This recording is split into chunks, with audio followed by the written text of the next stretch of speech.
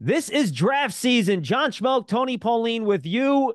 3 weeks, believe it or not, until we get to the 2024 NFL Draft. Draft season is brought to you by Moody's. Decode risk, unlock opportunity. Visit Moody's.com to learn more. I am John Schmeelk. My partner in crime is Tony Pauline. You can see all his work at sportskita.com. Tony, take us through your past week, what it's been like, the type of information you're gathering, and where you are at in terms of your process. Oh, thankfully, I'm finishing up just a few more scouting reports, and then it's going to be, maybe go back and watch some film if I have a differing opinion from other people to see if I'm missing something. And I usually find, for all the people who are watching who are their own scouts, your first instinct is usually your best. Don't be swayed by what you read out there, but it's not a bad thing to double check. And then what will happen is tomorrow, Wednesday, the 3rd, is the final pro day. It's the Yale pro day. And their offensive lineman is supposed to be going to do some position drills. It'll be interesting to see what happens then. And then it's just work the phones. I mean, the NFL teams will have their NFL draft meetings. All of the medical information will start to come out. And, I mean, there shouldn't be huge sways in draft boards unless somebody really has a bad medical or there's some red flag. We see all it with Aziz Ojolari, remember all those years ago? Or there's some major character issues, which comes out. Stuff is starting to leak out about certain players. But I don't, unless there's something major like that, there won't be any huge changes. It's just a matter of, and as we'll talk about when we do our first round mock, is where does the fourth quarterback go? Is the fourth quarterback going to go top 5, top 10? Is he going to get to 11? That'll be one of the more interesting stories, which we won't know until draft night. Yeah, so we are doing our first mock draft today. We're going to go through some pro day stuff first. Then we're going to have our first mock draft since the combine, believe it or not. And then we'll have one more the week of the draft. Tony will give his final predictions. This is a predictive mock draft, what we think teams are going to do. And we will allow trades. We'll see if any happen, but we will allow trades here as we have our next to last mock draft of the draft cycle. Then the next 2 weeks, we'll give you our final top 10 rank. Tony will give you his top 10 ranks at each position. I don't think I'll be 10 deep at each position by then, but I will certainly critique, comment, and tell Tony why he's wrong. And then he'll say, Schmeelk, shut up. I do more work than you. And I'll say, okay, that's a fair point. And those will be our next 2 shows, along with questions from fans as well. And then we get to draft week and we're rocking and rolling. So, Tony, here we go. Let's do pro days. Let's start with LSU. Yeah. I love you list there. You have the guys you want to talk about for the pro days. LSU, you just say everyone. Yeah. Your thoughts. What have you heard about the LSU pro day? I mean, it was basically an outstanding pro day, except for 2 guys really didn't stand out. And Jaden Daniels was one of those guys that really didn't stand out. He didn't have a bad pro day. It was more a Caleb Williams pro day. He missed on a few passes, but he showed great arm talent. The biggest criticism that I heard about Jaden Daniels during his pro day, and I wrote about it, was the fact that it seemed like he didn't know the script and he kept going back to see what was next, which people found unusual. I don't think it's a needle mover. I still think he's going to go to the Commanders with the arm strength he showed. Threw a lot of nice deep passes. Obviously, with Jaden Daniels, you may have hoped for a better pro day. Just watch the film. He's a gamer. Charles Turner also struggled. Charles Turner ran 140, hurt his hamstring. The 40 was timed in like 5.53. Didn't really do anything the rest of the day. So I think in a draft that is not deep at center, Charles Turner had an opportunity to help himself. The hamstring issue is going to hold him back. After that, I mean, we talked about Malik Neighbors, and I mentioned the story how I spoke with one team personnel person, and he said that the best vertical threats were Xavier Worthy and Texas, Troy Franklin of Oregon. I said I would put Malik Neighbors in that conversation, and he wasn't too sure about Malik Neighbors. He said he wanted to see how he ran. If Malik Neighbors didn't run at pro day, they're going to put him down as a 4.5, 4.55 guy. Well, Malik Neighbors ran. He ran fast. I mean, he was 4.35. I think his vertical jump was 42 inches. Just had an insane athletic workout. Caught the ball very well. He was outstanding. Their 2 defensive linemen, Jordan Jefferson, the nose tackle, Mekhi Wingo, the one gap 3 technique lineman, both had terrific workouts, moved incredibly well. Teams are very impressed with them. Jordan Jefferson, I think, helped himself because at 316 pounds, he's basically slated to be a nose tackle, but he moved incredibly well. So you think that he could be a playmaker. Omar Speets, the linebacker who really doesn't get a lot of mention, transfer from Oregon State. If you watch him at Oregon State, he was just a playmaker. Had did some good things at LSU last year. There was some question about his speed. People were wondering if he was a high 4.7 guy, ran 4.62, tested well. And for a guy like Omar Speets, those testing numbers mean a lot because, like I said, the expectations for Speets are he's a 4.7 guy. He runs in the low 4.6s. People know now that they can use him more than just a 2 down in the box type of linebacker. No, I'm with you. Good information there, Tony. Then the day after, you had competing pro days, which I'm sure made NFL talent evaluators thrilled that they couldn't go to both. North Carolina were Drake May, and then, of course, you had Washington with their large array of prospects. Let's start with UNC. I mean, Drake May, I was told threw the ball very well, and I was told that his teammates said that it was the best they had ever seen Drake May. I know through this process that personnel people, scouts, and GMs have been grilling uh, Drake May's teammates about the quarterback, trying to get in to see what they thought about the downfalls, the pitfalls of his game were, and the teammates were honest. But I'm told he stood out on pro day. I mean, he was throwing terrific passes down the field. He was accurate. I was told the timing looked very well. The timing was on time with his passes. Walker, the receiver, also caught the Devontae Walker, also caught the ball well. Very smooth, very fluid running routes. I think Walker understands that he's got to make up for that Senior Bowl performance that we were at, where he was getting separation, but he was also dropping a lot of passes. And he's had to show people at the combine, at the pro day, in the run up to the draft that was the exception to the rule. All those passes that he dropped at the Senior Bowl, he's more of a natural pass catcher. It'll be interesting to see with Devontae Walker, physically talented, good film. You have the Senior Bowl performance. You also have the issues that he had to move back closer to home. So I'm sure that's something that's going to bring up a lot of questions for NFL scouts. How about Washington? Washington, I think the big winner, I was told that Penix threw the ball very well. He's got a great deep arm. He was on the money downfield. McMillan and Polk both caught the ball well. Adunze did nothing really, just sat on the sidelines, sat on his performance from the combine. But I was told that Penix did well. The receivers did well. The guy who really stood out was Dominique Hampton, the safety, because he ran faster than expected at the combine. He ran in the low 4.5s where people thought he was more of a 4.6 guy. He was timed as fast as 4.39 at the pro day. So a lot of people having the low 4.4s, but there were some 4.39s. He had great shuttle times and three cone times at the combine. Again, go back to what I said about Omar Speets. The testing is really off the charts with this guy. He's beating expectations. And I spoke with somebody yesterday. They think that Dominique Hampton right now is a top 5 safety in the draft. The film is outstanding. I mean, he was more of a downhill guy, but he was smart, kept the action in front of him, didn't have mental lapses.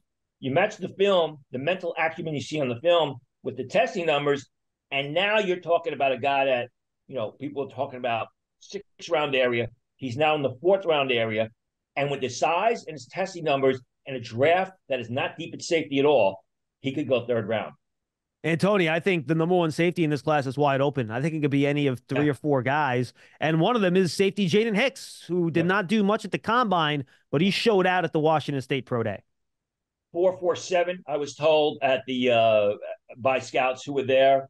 I heard some 4.46, or I read some 4.46s. But again, sort of like Dominique Hampton, Jaden Hicks is a bigger guy, almost looks like a small linebacker in center field. The question about him was speed. He doesn't show great speed on film. He runs a 4.46, 4.47. You start wondering if it's the system or you just got to coach him to play to that speed. And I agree with you. Hampton is a guy who probably helped himself at least a full round with those testing numbers. Jaden Hicks is a guy who helped himself at least a half a round and is now in conversation to be the first overall safety selected somewhere maybe late round 2. Yeah, I'm with you. I think that's when the first save. I'm not sure if there's a safety picked in the first 40 picks in this draft. I think probably more likely after 45 or 50. I imagine they'll start going off around the same time as the first running back goes off the board, to be totally honest with you. Maybe even the first linebacker, depending on when Cooper or Peyton Wilson goes. Finally, Graham Barton, who was dealing with, I believe it was some kind of upper body injury, Tony, so he couldn't do much at the combine. I'm not sure if that's been detailed exactly what the injury is. Timed well. Give me your thoughts on Graham Barton. And frankly, he looked very lean because he ran with the shirt off, and I'm like, wow, that dude's an offensive lineman. He's a pretty lean dude for a guy that you think is going to be a center or a guard or a tackle. Right. Well, played tackle at Duke, projects to the inside, either center or guard. 4.95 in the 40. The shuttle times that I had was 4.55 for the short shuttle, 7.32 for the three cone. Both outstanding numbers. What you would expect from a lean offensive lineman, right? You expect them to move very well, both in a straight line and laterally. He did it. Did a lot of position drills at center, snapped the ball, looked solid. Now, again, it's a projection. Here's a guy who primarily played left tackle. You project him on the inside, you project him to center. It's a whole different thing. But I'm told during position drills, he looked outstanding. And, everyone said coming out of it that they believe that he has cemented himself as a late first round pick.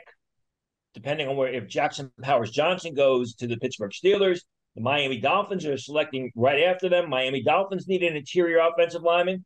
Maybe that's a good place for Graham Barton because he showed so well during Pro Day. And he's been highly thought of in the scouting community. I mean, I had heard prior to the Combine that there was a lot of chatter about him. A lot of people like him.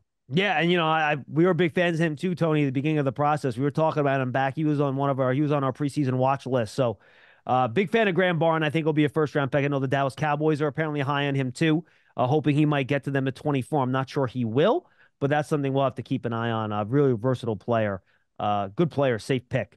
All right, let's get to our mock draft, Tony. We're going to go every other pick here.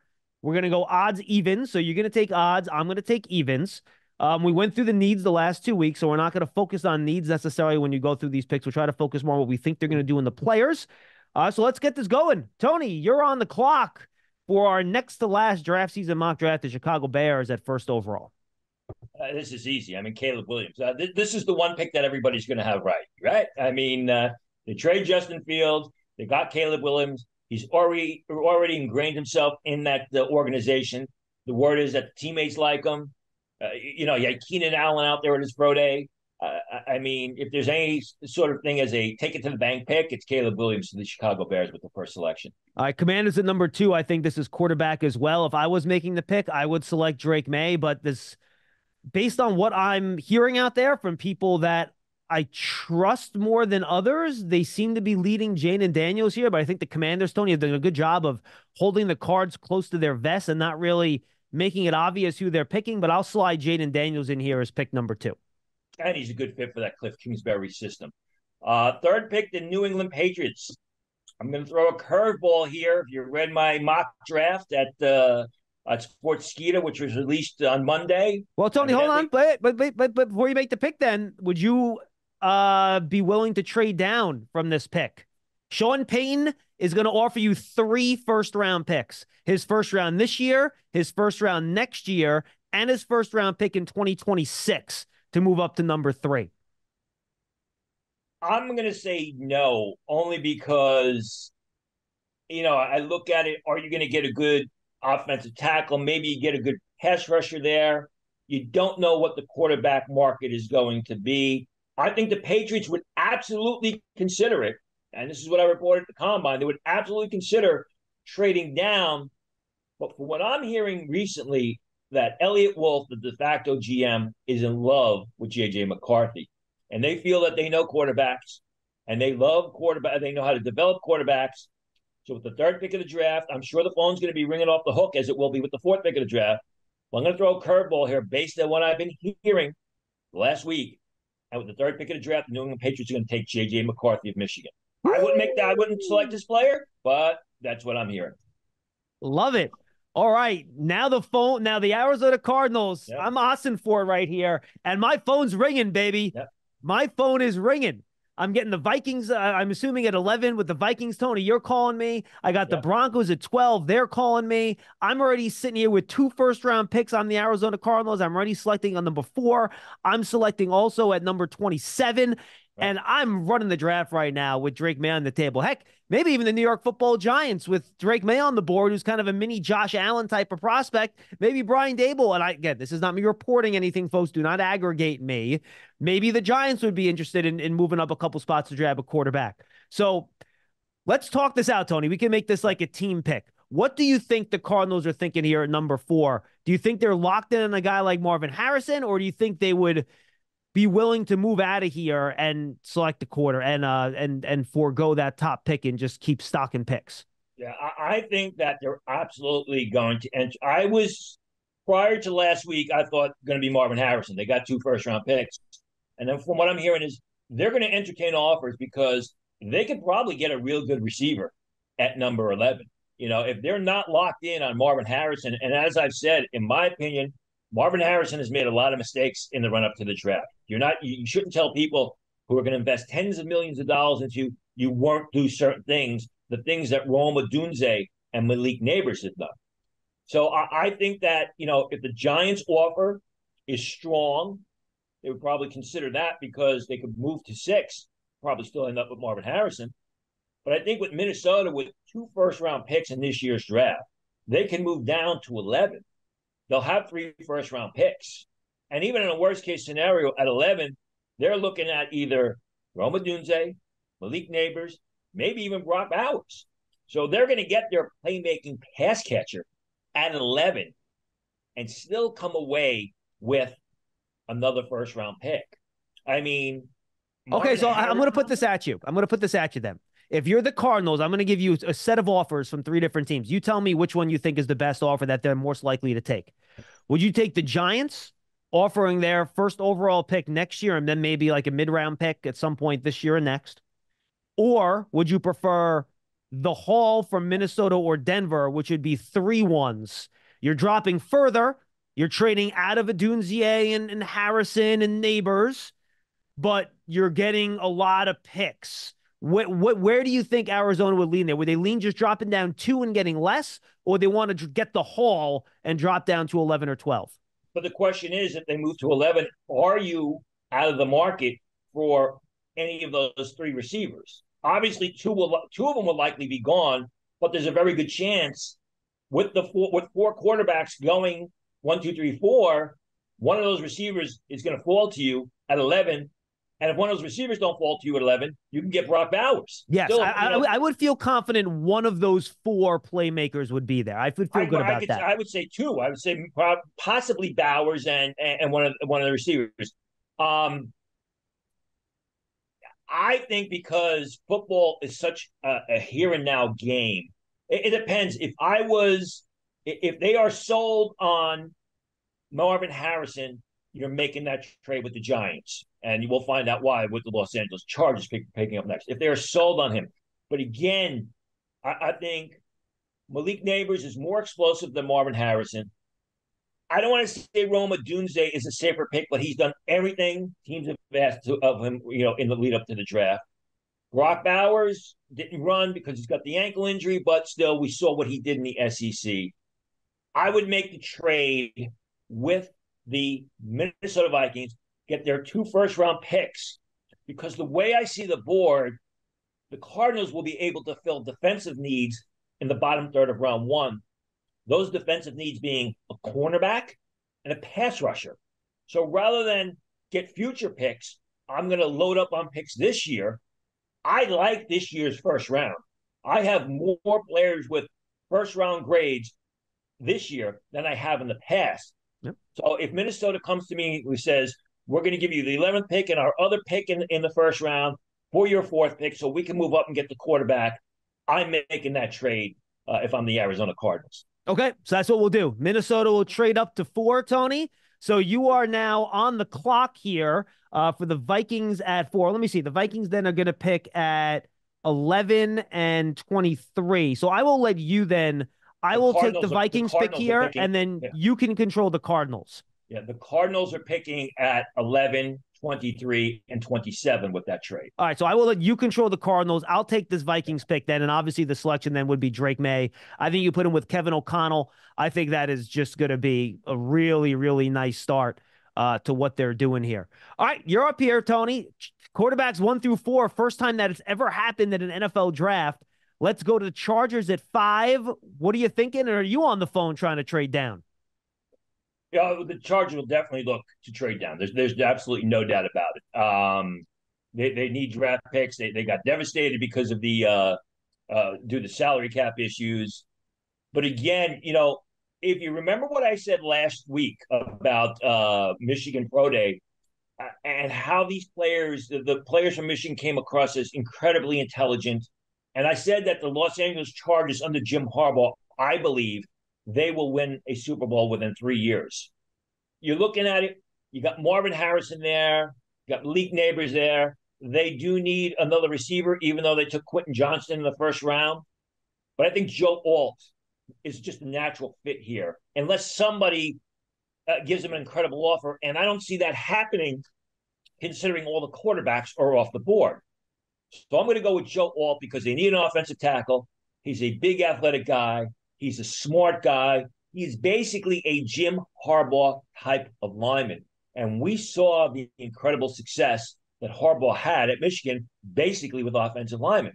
I like the playmaker here, but you've got an all-pro quarterback. You better be able to protect him. I know they've got Rashawn Slater at left tackle. I've said all along, I do believe that Joe Alt can be a right tackle, and I think he'd be a very good right tackle in the league. All right. Joe Alt, number 5. Interesting. Now the Giants go at number. I wonder, by the way, if they're going to slide Slater to the right side or keep him on the left side and put Alt there, or how they're going to work that with the 2 tackles. But certainly, bookend tackle is not a bad way to go here for the Chargers. All right, New York Football Giants at number 6. And there was a good faith effort made to trade up to number 4 to try to get Drake May when he dropped there. Didn't work out. The Vikings came with too rich of a package. But Marvin Harrison Jr. is still on the board. I'm going to pull my hamstring, Tony, running up to the phone to call into the league office and call into my guy with the card at the draft to hand in the card that says Marvin Harrison Jr. He's 6'4", but he runs like a guy that's 6 foot. He's a great route runner. He's got good hands, makes contested catches, gets open, gets separation, has deep speed, checks all the boxes. Maybe not the best run after catch guy if there's one thing that you can do the minor nick on, but no, he's still really good at that too. So this is an easy one for the Giants at 6. Marvin Harrison Jr., and I think everyone in East Rutherford would be quite happy with that selection. And if Marvin Harrison Jr. gets past the Cardinals at 4, you know that the temperature in the Giants war room or Giant draft parties around New York and New Jersey is going to start to rise. They're going to start to hope or pray that Marvin Harrison falls to them, which I think is a possibility. Here's a question, Tony, real quick. If Harrison's available at 5, you talked about the Chargers would be looking to trade down. What team or Eames do you think would be willing to move up for Harrison? Do you think the Bears would think about that from 9 to try to pair him with Caleb? I think that would definitely be a possibility. How about the Jets? Would the Jets say the hell with it? I was going to say the Jets would probably consider it. I think the thing is, are you willing to give up extra selections to move up to get Marvin Harrison when you can get Rome Odunze or Malik Neighbors? I think that's what you have to consider if that is a situation. I think there may be some calls. I don't think any team is going to offer a huge deal, except for maybe the Jets that are in a win now mode and really aren't worried about 2025, 2026. Fair enough. All right, you're up at number 7 with the Titans, Tony. Sorry for interrupting. It's okay. I know this guy has kind of fallen off the radar for the longest time now. People seem to be knocking him. One thing I do know is a concern. It's something, if you look at the combine list, he only had 8.5-inch hands. But the Titans signed Calvin Ridley in free agency. So they filled the need at receiver. I'm going to go with Olu Fashanu of Penn State because I don't think a guy goes from being, a top 5 pick, for 2 years running to all of a sudden he's a mid-first round choice, 2 weeks after the combine, a week after the combine. I love his skills in pass protection. I love his mobility. his footwork, his movement skills. They hope that they have their quarterback of the future, their franchise quarterback in Will Levis. You got to protect him. And while Fasciano needs to improve his playing strength, needs to improve his run blocking, he is an outstanding pass protector. And I think he's a natural fit to be an early starter at left tackle for the Titans. All right, I like it. Olu Fashanu, number 7, the Tennessee Falcons at 8. Tony, I think this is where you probably get your first defensive player coming off the board. I just don't think the Falcons will pick a wide receiver, which I think is clearly the best available player right now, whether it's Malik Neighbors or Rome Odunze or Brock Bowers, if you want to go that way. But they have all these other high-level wide receivers and pass catching weapons. So I don't think the Falcons go there. So I'm going to go very chalky here. I'm going to go Dallas Turner. He tested the well of all the edge guys, and I just think he's, he doesn't have the Latu issues with the medicals versus an older guy. He's not quite as athletic. So I'll go Dallas Turner here for the Falcons, though I do wonder if a corner, whether it's Quinion Mitchell or it's Terrion Arnold, could sneak into the top 10 here. Or I think, by pure grade, might be better than Dallas Turner. I just think people value the edge player a little bit more. So I'm going to go Turner to the Falcons. It makes sense. I know for a fact that they like him. I mean, the question with the Falcons is, if one of the quarterbacks happens to slide down, would they be willing to trade down? Say 12 to Denver or Minnesota. They could probably still trade down to Minnesota and end up with Dallas Turner, because I don't see maybe the Bears at 9 could take an edge rusher. The Jets aren't going to take an edge rusher, or you never know. But I think the only way that pick isn't Dallas Turner is that the Falcons trade down. The Chicago Bears are up. You're still looking at 2 really good, outstanding receivers. They did make the trade for Keenan Allen. I'm looking at the tight end board. They signed Gerald Everett, who's a nice number 2 tight end. You got Cole Kmet there. Really tough to pass up on Brock Bowers. I mean, he is a Chicago Bear type of player. He's a playmaker at the tight end position. You bring in Caleb Williams. You want to protect him. None of the offensive tackles on the board really excite me, but you also want to give him targets to throw the ball to. And Brock Bowers is an outstanding target. You got Keenan Allen, DJ Moore there at receiver. Probably Tyler Scott, who's your speed guy. Need an underneath tight end that can also stretch the middle of the field. In my opinion, this is a great fit, and this is the way you build your franchise, or at least the offensive side of your franchise moving forward. So the Bears are going to take Brock Bowers. Wow, over Odunze and Neighbors. I like it. Now the Jets at 10, Tony, and this was a tough decision. Is it wide receiver or offensive tackle? That's what we're looking at, right?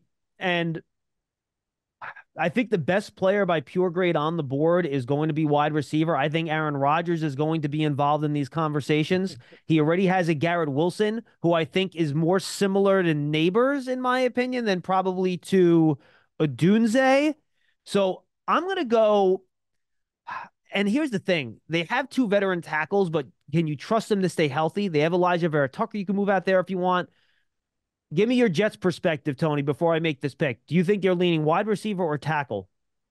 I would lean tackle if Fashanu's there. I don't know that any of the offensive tackles are rated high enough on my board right now to take an offensive tackle over Neighbors or Odunze. If Fashanu's there, considering that you got Tyron Smith for a year and you don't even know if you're going to have him for a year, considering when you look at the injury history, I'm taking Fasciano because of the way I have him rated on the board, and the fact that the last time the Jets took an offensive tackle in the top 10 was D'Brickashaw Ferguson, and he was a terrific left tackle for them for 12 years. If Fasciano's there, in my opinion, that's got to be the pick. Otherwise, where you're looking here, I mean, as I said last week, there are only good things can happen to the Jets at 10, and there's a lot of good options for them. They're going to have to go out of their way to make a mistake. From looking at it from a character perspective and from a guy that you can insert in and the safer player, I think that's Rome Odunze. If you're looking for the more explosive wideout, then that's Malik Neighbors. Yep. I already typed it into my spreadsheet. I'm going to go Rome Odunze. I think he fits better in their wide receiver room, and I think it'll be a guy that Aaron Rodgers, with that size, much like with Devontae Adams, would like to throw the football to. So I'm going to go with Roma Dunze to the Jets at number 10. And Tony, you made the right choice, or we did, with the Cardinals trading down to 11, because look who's staring them right in the face here. Yeah, but I mean, even if Brock Bowers is there, that's a great pick for him. If the Jets take in our mock draft, the Jets take Malik Neighbors, they got Roma Dunze. Oh, they're looking at Malik Neighbors, a guy who's explosive, a guy who can separate, a guy who's a big play receiver, a guy who's shown consistent improvement the past 2 seasons. I mean, it fits. It's like a duck in water, and I've been told, and we were talking about this before the show, there is some concern that Malik Neighbors may have a little trouble in a bigger city. I don't think Arizona is the type of place that's a bigger city. I think it's a good fit for him. Excellent, weather, basically same weather as what he played at in LSU. So I think, the Cardinals made that trade. They got their receiver. Some have Malik Neighbors rated higher than Marvin Harrison, if you believe reports. Possibly could be true. If Malik Neighbors keeps his focus on the field and just shows a lot of maturity as a person, this is going to be a great pick for the Arizona Cardinals. Yeah, I think that's an easy one, too. So first 11 picks, Tony, 10 of them offensive players. The only defensive player in there in Dallas Turner. The other players are the 4 quarterbacks to lead it off. Williams, Daniels, McCarthy, May. Joe all 5 to the Chargers. The Giants fall into Marvin Harrison Jr., Tennessee Titans, Olu Fashanu, Dallas Turner to the Falcons, and Brock Bowers to the Bears, Roma Dunze to the Jets, and Malik Neighbors to the Cardinals in that trade with the Vikings. Let's go. Number 12, the Denver Broncos, Tony. And boy, Sean Payton tried. He offered 3 first-round picks to go up and get that quarterback. He really made an effort. He just couldn't get it done. And I know they're desperate, Tony, but after rewatching the quarterbacks, I cannot convince myself to pick Michael Penix Jr. or Bo Nix here. I can't do it. I just can't. And I did that in our last mock, right? I think I gave the Raiders Penix, right? Or something like that. I just can't believe Sean Payton will watch these guys and say, these are first round quarterbacks. I just don't think he'll get there. I think he's too smart. So I think the Broncos have needs at corner and edge on defense. I think the corner's the better player here, but I know Sean Payton, and I don't know if this was him drafting in New Orleans or if it was the GM drafting in New Orleans. They like to draft big people in the first round. So I'm kind of going back forth here between Quinny and Mitchell. They already have Patrick Surtain Jr. there, who's a great corner. Or do I go with one of the edge players? All right, I'm going to go because Sean Payton tend to like big power rushers and bigger guys at edge in New Orleans. So I'm going to go Jared Versier to the Denver Broncos at number 12. That makes complete sense. Fills a need. Outstanding player. I think a bit underrated. The only reason that he's fallen this far is because so many offensive players, specifically the quarterbacks and the receivers, have gone early on. So I am up with the Las Vegas Raiders. I think they can go in a variety of ways. And cornerbacks a consideration here. But they really need to shore up their right tackle spot. So I'm going to go with Talise Fuaga of Oregon State. Some teams project Fuaga at guard, but I think he's a big, nasty, power blocking tackle who moves relatively well that really fits the Raiders system. I think it's a guy that Antonio Pierce, the head coach, is going to love. Yep. All right, let's go New Orleans Saints at 14 here, Tony. And again, they like to draft people up front. They like to draft big people. They have a need on the defensive line. They have a need on the offensive line. And the Ryan Ramczyk injury, where he might not be able to play this year, that's a big problem. But I want a guy that gives him some flexibility. So I'm going to go and stay out there in the Pac-12. I'm going to give them Troy Fautanu from Washington that can play offensive tackle. He can play guard if they need it. He's big. He's physical. His tape's awesome. His testing's great. You can't go wrong. I'm going to go. I thought about Amarius Mims here because the Saints like big, physical, traitsy, athletic tackles. And I think Mims fits that really well. But I'll go with the safer pick here. I'll go with Troy Fautanu. I agree with you. I mean, Ramczyk, who knows if he's going to be back? I mean, he said at the end of the season, his career was in jeopardy and it hasn't gotten any better. Penning, the kid that they took from Northern Iowa a couple of years ago, has not panned out for them at left tackle. So, I mean, there's almost a need there for 2 offensive tackles. I had them taking Fautanu in my mock draft. I wrote about him. I'm told that he was outstanding during pro day. He's really a guy who, because of his versatility to play multiple positions on the offensive line, a lot of people like. So I agree. I think that's a good selection. Indianapolis, I think when the Colts are called to the clock, it's going to come down to one or two players. It's going to be either Terry and Arnold or Quinyon Mitchell.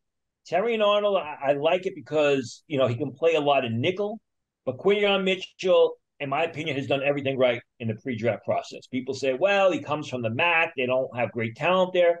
As we saw, he went to the Senior Bowl and was dominant for 3 days. You interviewed him. He said he wanted to set world records at the combine. Maybe he didn't set world records, but he tested incredibly well, showed the ability, to play press coverage at the Senior Bowl and do it very well. So, in my opinion, it's going to be one of the two cornerbacks. I look at Mitchell. I like the size and speed, and I like the fact that he's done so well in press coverage at the Senior Bowl. I'm taking the Colts take Quinyon Mitchell. That's who I had too. And remember, they just re-signed Kenny Moore to play the slot for them. So I don't think the Arnold slot versatility is as important to them, Tony. So I'm with you. I think Mitchell all the way. All right, Seahawks at 16. John Schneider likes to pick defensive linemen. They need defensive linemen. I know some people have talked about offensive line here, but I think they have their two young offensive tackles. I think they're good with those guys. I'm not willing to force something here. There's one good edge rusher left, and I think they want to kind of get that last top edge rusher. I'm going to go Laiatu Latu here to the Seahawks at number 16. I have them taking an edge rusher. As we all know, I have a man crush, if you will, on Chop Robinson. I think with Latu, it's going to come down to the medicals, but I do agree that it's going to be an edge rusher. I wonder, the interesting thing with Seattle, Tony, and this, I'm just thinking about this now. I wonder if they have any relationship with the same doctors that Washington University uses. They're both being in the Pacific Northwest, so maybe they might have some insight into the Latu injury that maybe some other teams might not. Anyway, go ahead. There you go. Jacksonville Jaguars are on the clock. They franchised Josh Allen in the postseason. They signed Gabe Davis. I really want to put a receiver here. I really want to put Ryan Thomas of LSU here. But I'm looking at that offensive line. Cam Robinson has got 1 year left on the deal. They got Anton Harrison playing right tackle when he is a natural left tackle. So I'm going to go with the Marius Mims because I think you've got to fortify that offensive line. You got Trevor Lawrence there. He's your quarterback of the future. What's going to happen with Cam Robinson after this year? Is he going to be able to stay healthy throughout the full season? I think Marius Mims does a couple of things. It gives them a real good, strong pass blocking, run blocking right tackle. And then you can take Anton Harrison and move him back to his natural spot at left tackle. This is a pick as much for the future as it is for right now. No, I think that's a good pick. I had offensive tackle, wide receiver, and then corner as well as kind of my three choices there for them. And I think picking the offensive tackle, even though they seem to be okay now, I think trying to protect Trevor Lawrence long term, we've seen that's been a problem for them. So I think it is a good idea for them to try to shore up that pass protection. Speaking of shoring up pass protection, Tony, the Cincinnati Bengals at number 18, they lose Jonah Williams. They have Orlando Brown on the left side, but who's the starting right tackle? I don't feel good about their options. And J.C. Latham, a plug-and-play right tackle, is sitting on the board. I think this is an easy one for me. J.C. Latham to the Bengals. Absolutely. I mean, it'll be interesting to see where Latham goes in comparison to Marius Mims, even in comparison to Huaga, because he is a natural right tackle. We talked about him early on with the size, but I think this is a perfect fit. Los Angeles Rams are up. Aaron Donald basically announced his retirement, which I think caught some people by surprise. You look at their defensive line. Kobe Turner, last year, third-round pick, terrific player. Deshaun Johnson from Toledo, a good story, seventh-round pick. I don't know about Johnson being a starter moving forward, so I'm going to go with Byron Murphy of Texas. I know he's a little bit smaller, but he's strong. He's athletic. They play a 3-4, but they play their pass rushers, their outside linebackers up on the line of scrimmage. So it's almost a one-gap sort of 3-4 system, which I think Byron Murphy would be perfect in. I think with losing Aaron Donald, you got to basically fill in that piece. I don't know that you can go with Johnson as your starter throughout the season. So the Rams take Byron Murphy. I would consider corner there too, Tony, just because Terry and Arnold's still there, and I think he's a really good value here. But I think this is right where Byron Murphy's going to get picked. So I think Rams are going to pick a defensive player. It's just a matter of what defensive player it's going to be, and I think they get really good value here with Murphy. All right, Steelers are number 20, Tony. They have issues on the offensive line, offensive tackle, interior offensive line as well. I think they could use another receiver to replace Deontay Johnson, but the Steelers just pick great wide receivers in the second round. They don't need to pick one in the first round. They'll just wait to the second round, and they'll be fine. So I'm going to push the wide receiver aside. I'm going to look at the offensive lineman here, and I think they're going to want someone that gives them some versatility and can move around a little bit. So I thought about Jackson Powers Johnson here, but I'm going to go a guy you mentioned earlier in the program who had a great pro day. I'm going to give him Graham Barton out of Duke. Again, blue collar, tough player. I think he'll fit really well in Pittsburgh with what they like to do. So I'm going to give the Steelers Graham Barton out of Duke. And he can slide in it at tackle if they want to move Broderick Jones over to left tackle and put him at right. They can do whatever they want with him. It gives them options. So I'm going to give them Graham Barton, Steelers at 20. Well, two things. You proved earlier what I said is that his pro day basically cemented Graham Barton as a first round pick. And I think that Miami Dolphin fans are jumping for joy because the guy that you passed on, Jackson Powers Johnson, I think is the guy that really fills a need for them because they could use help at guard. They could use help at center. Jackson Powers Johnson can play both positions. Granted, he can't do it at the same time. But as we saw at the Senior Bowl, the one day that he played and he was injured, he's just a tough, nasty guy. He's got a personality that, may rub some people the wrong way sometimes. I don't care. I mean, you watch the film. He was good in 2022 at guard. He was outstanding in 2023 at center. Was terrific that one day of Senior Bowl practice when he was injured. And we see guys who basically bail on the Senior Bowl because they're injured. This guy played while injured, like the tight end from Oregon State a year ago. So I think Miami Dolphins, this checks so many boxes. Jackson Powers Johnson. All right, Eagles at 22, and Terry and Arnold still sitting there. Woo! This is a run to the podium. The Eagles need young cornerbacks to eventually replace James Bradbury and Darius Slay. I know they don't generally pick cornerbacks early. They like to pick big people, whether it's offensive linemen or defensive linemen. But eventually, you have to address that cornerback position, Tony, and I think Terry and Arnold's the easy pick here for the Eagles at 22. It'd be interesting because Tyler Guyton's still there. I mean, could they take Tyler Guyton? I mean, that is a Howie Roseman type of pick, Tyler Guyton. Yeah, and Lane Johnson's older, right? They're eventually going to have to replace him at right tackle. And when you look at Tyler Guyton, athletic, great upside, maybe a personality where he needs a boot in the rear end, that is the type of guy that Howie Roseman likes. But still, I mean, they do need corners. So Terry and Arnold is an outstanding pick. The Arizona Cardinals are on the clock.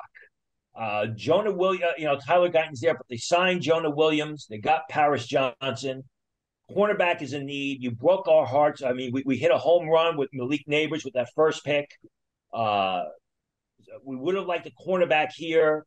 I think any cornerback is a slight reach. They need pass rushers. They select Chop Robinson, my guy. I think he'd do a great job there.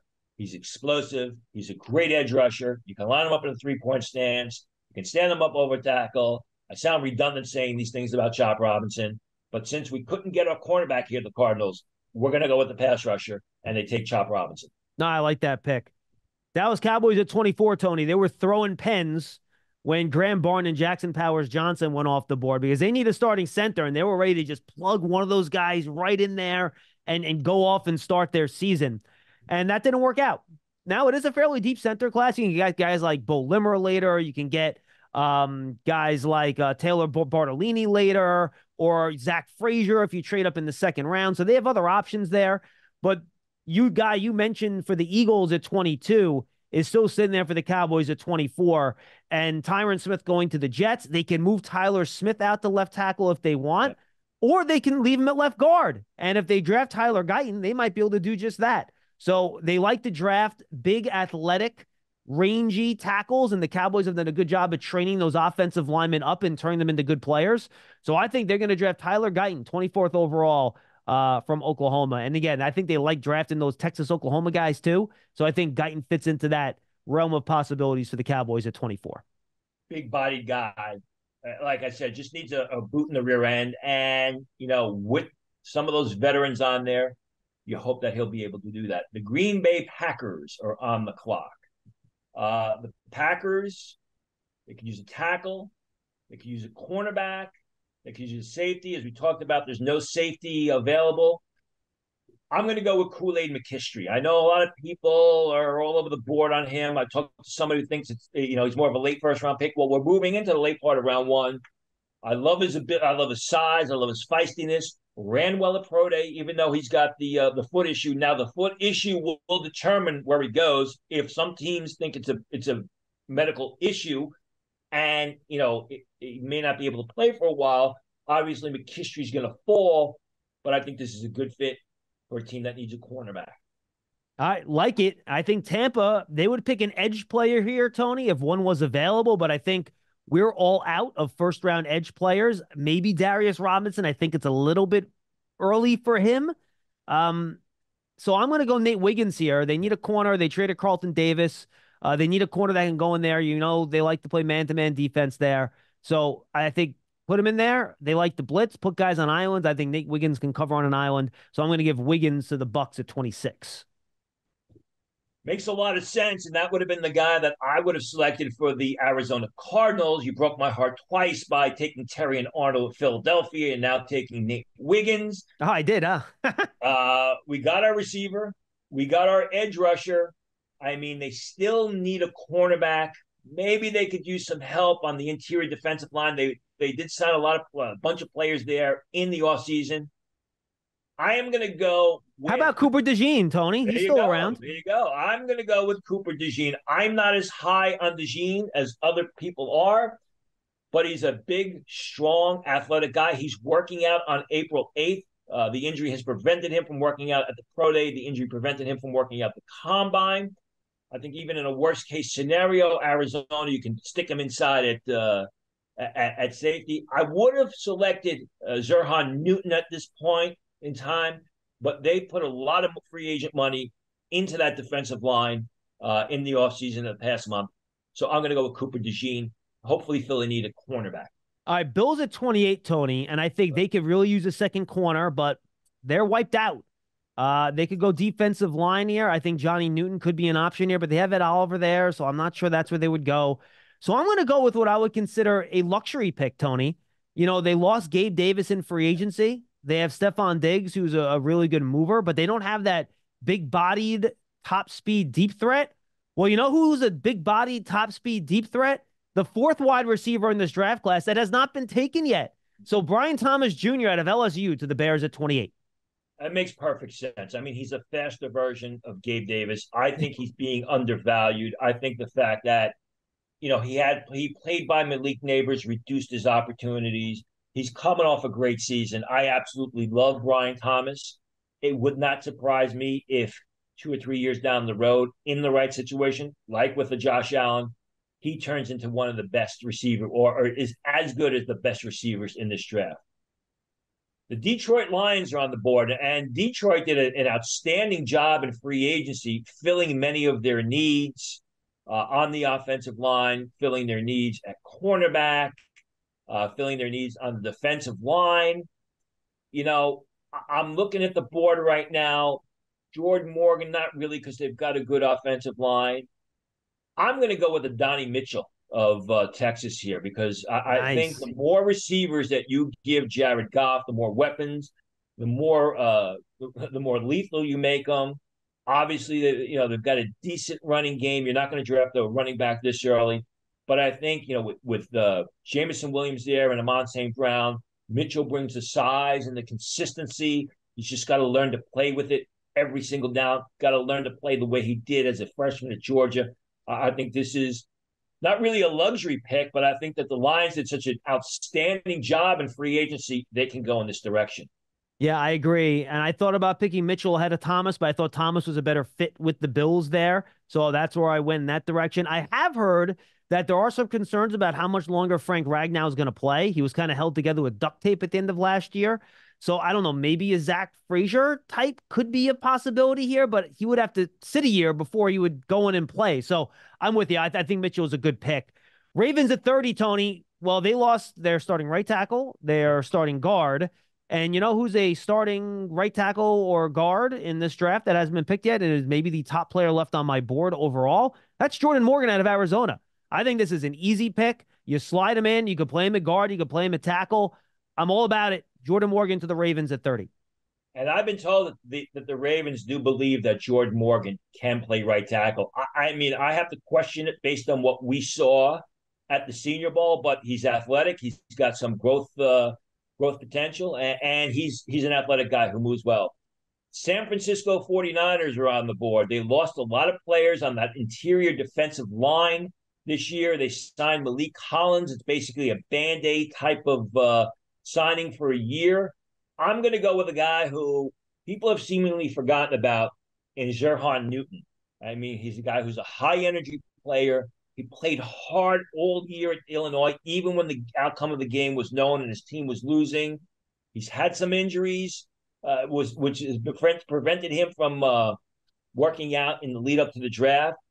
But I think this is a good fit with an outstanding player, really somebody in Newton that a lot of us thought early in the process, last October, could be a top 15 pick. He falls all the way to 31 for the San Francisco 49ers. They feel a need with an outstanding player. All right. And then the Chiefs at 32, Tony. I think they could use a corner to replace L'Jarius Sneed, but they've done a good job of drafting corners later and picking those guys up. And I really think all the top corners are wiped out at this point. I think it's a little too early for a Kamari Lassiter or a TJ Tampa. Bo Melton, not Bo Melton, Melton from Syracuse, from Rutgers, Max Melton, thank you, his brother. I think it's a little too early for that next group. And Tony, look, they need an offensive tackle. They really do. Sadly, I killed myself by picking Jordan Morgan at 30, and no one else is left really that I love here. So I'm going to do a little bit of a reach for my taste, but I love the player. I love his tape. I think he has a lot of upside.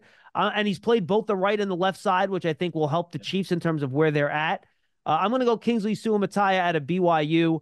I think there's a fairly large drop-off once you get past him to the Patrick Paul Rosengarten tier of offensive tackles.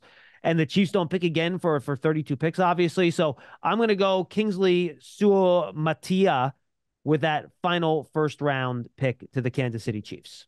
On film, this makes all the sense in the world. You could say that Suamataia probably should go, could legitimately go 6 to 7 picks earlier.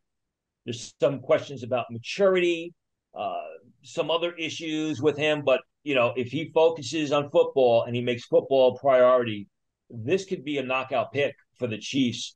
But you never know with the Chiefs. I mean, they took the kid from Kansas State last year who was a second-round pick at the end of the first round. So I would say that, and let me also tell you that I'm told that Suamataia made an official visit to see the Chiefs, and it went incredibly well, which leads me to believe, say that, yeah, it's got to be in play. But you never know with the Chiefs. They took the kid from Kansas State at the end of the first round in 2023. I don't think that would prevent them from taking a Patrick Paul this early because that's the way they roll. If they think that Paul is, has got more upside. Obviously, Xavier Worthy, another playmaker, a field stretcher. But I would agree. On when you look at the film, when you look at the player himself, when you look at the potential value, this makes the most. Suamataia makes the most sense. And I think they have a much better chance of getting a good wide receiver at the end of round 2 and then a corner in 3 than they do getting a tackle that late. So real quick summary here, Tony. I'm not going to go through all the picks, but I will summarize it briefly. So we have 4 quarterbacks, the first 4 picks in the draft, but no quarterbacks after that. So no Penix or Bo Nix. I wonder in real life if a team would try to trade into the first round to get one of those guys, but it didn't happen here. So 4 quarterbacks, first 4 picks, no quarterbacks after that. I'm going to count the offensive linemen. People love counting on podcasts. It's great content. So you have 1, 2, 3, 4, 5, 6, 7, 8, 9, 10, 11 offensive linemen of the first 32 picks. So more than a third of the first round pick, Tony, offensive linemen. In terms of number of defensive players, let's see. You have Newton 1, DeJean, Wiggins 3, McKinstry 4, Robinson 5, Arnold 6, Murphy 7, Latu 8, Burse 9, Turner 10. Did I count Mitchell there? Did you put Chop Robinson in there? Yeah, it's either 10 or 11 defensive players. So only more, almost as many or more offensive linemen than we had defensive players. And I think that's how this first line, this is how this first round is going to go. I mean, it makes sense. We've been talking about, the rich crop of offensive tackles, 8 offensive tackles potentially going around one. I think Graham Barton has added that extra offensive lineman into the first round with his performance at Pro Day, and he checked off a lot of boxes. So it makes an incredible amount of sense. Listen, you got 4 quarterbacks going with the first 4 selections. You better protect those quarterbacks, or you better protect the quarterback that you have, playing behind center. So it just makes sense that these teams, are going to have to draft offensive linemen. There aren't too many starting left tackles in the league that weren't first round picks. So that's why I believe, as we've talked about all along, you're going to see a ton of offensive tackles go in the round one. That's why we had it in our mock draft. Yeah, 11 defensive guys and 11 offensive tackles. We had 5 wide receivers go with the tight end and the quarterbacks. No safeties, no running backs, right, no linebackers. And that's the way the board shapes up. Now, the linebackers, what is a linebacker? Is Latu a linebacker? He's an edge rusher that can also play up the line of scrimmage. Same with Chop Robinson. Right. It's just a transformation of that position. But, as we talked about at the start of the show, as we talked about for weeks now, your first running back and safeties aren't going to come off the board until the bottom half of round 2. So any running back or any safety within the first 45 selections is going to be a reach. Tony, I think this mock draft was really realistic, to be honest with you. There were some surprises. Like, I'm sure nobody thought Neighbors and Adunze would get to 10 and 11, but I understand how it's possible with the way this went down. So I think it's a realistic mock draft, but it's also slightly different than ones we've seen out there. I think this was a good exercise. I enjoyed this. We'll have one more of these the week of the draft. Adunze or Neighbors will get to 10 or 11 if that fourth quarterback, J.J. McCarthy, moves into the top 8. If that happens, Bowers, Neighbors, Adunze, not all of them, but 2 of the 3 of them, I believe, will be available picks 10 or 11, unless somehow somebody offers the Falcons a ton of draft picks to move up and get one of the pass catchers. Tony, always a pleasure. We'll be back with our top 10 lists on offense next week, and we'll rock and roll. Appreciate the time as always, my friend. Thanks, John. Draft season is underway. We're in the sprint, 3 weeks to go. This show was brought to you by Moody's, our proud sponsor. We appreciate them sponsoring our podcast. Decode risk, unlock opportunity. Moody's.